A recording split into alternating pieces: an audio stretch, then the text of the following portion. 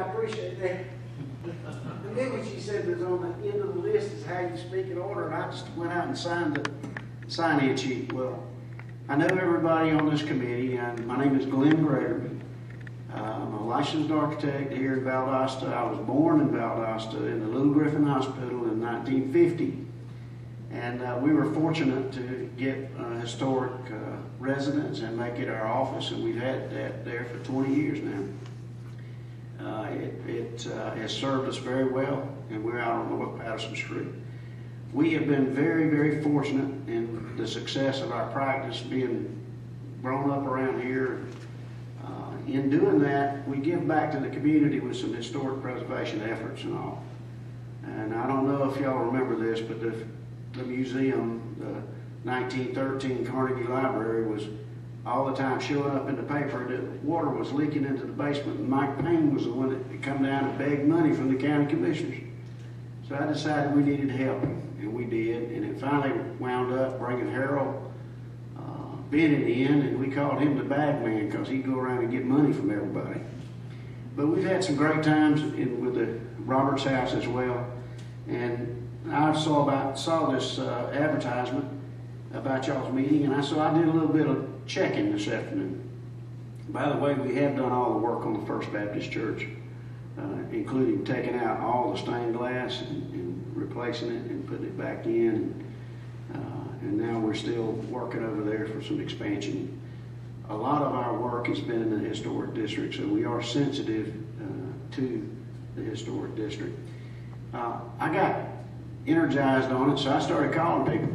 I thought one of them was Bill McKinney, the president of VSU, and I wanted to confirm, and he said it was okay if I presented that tonight, that he's definitely still interested in it. I know he's been there about a year ago, he said, but I've been working with him on several different projects, so I know some needs out at VSU that could possibly fit with that. Another one I've talked to is Jason Shaw, our representative, the Georgia legislature. And I asked Jason about possibly bringing some state offices down here, locating them in South Georgia.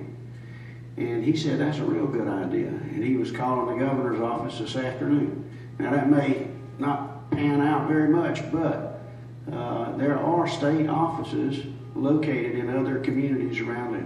Just like Tifton, for instance, has got a Secretary of State office up there. And so that to me is something that could work out real nicely with the courthouse.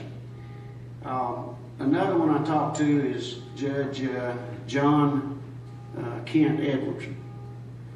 And of course, he's our public defender here in these five county area. And he is interested in some space in there and would like to occupy space in that courthouse. Now, he currently he's a renter at another building location, but he's a hometown boy. He's particularly happy about the possibility of his organization contributing to the viability of the courthouse. And that's just one afternoon, okay? I mean, there's a lot of potential here.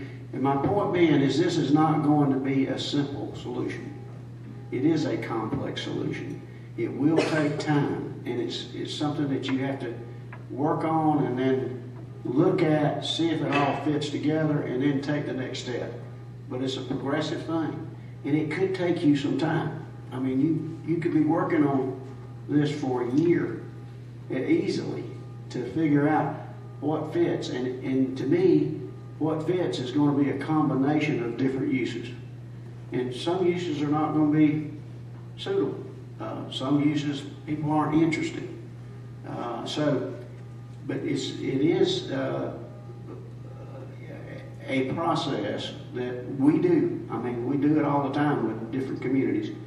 And you have to build on it. You have to work a little bit here, look at it, let people digest it, see if everything fits, and then you take the next step. And there's nothing wrong with phasing this project. I mean, it may take this first phase to get it where it ought to be after you assess all the roof and the air conditioning and electrical. particularly those windows over there. I mean, those windows, bless their heart, they tried to do something over there, but they ruined a big character statement about that courthouse when they put those aluminum windows in there with insulated glass. I mean, that's bad. But I commend you for headed in the right direction on this. Thank you for getting public input.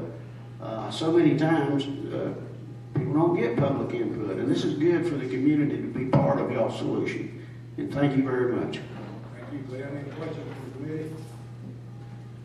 One thing I can let you know, and Glenn touched on this, when the courtroom was renovated and brought back to its class, I think it was 1988, I believe is right, but at that time, the north window of the courtroom was also that beautiful aluminum that you talked about, Greg, and Bracy Lumber Company in Thomasville was able to go back and take an old photograph of that window, and they renovated and replaced the wood with oak paneling and molding and that sort of thing, which brought it back to its original status and original use. So that has been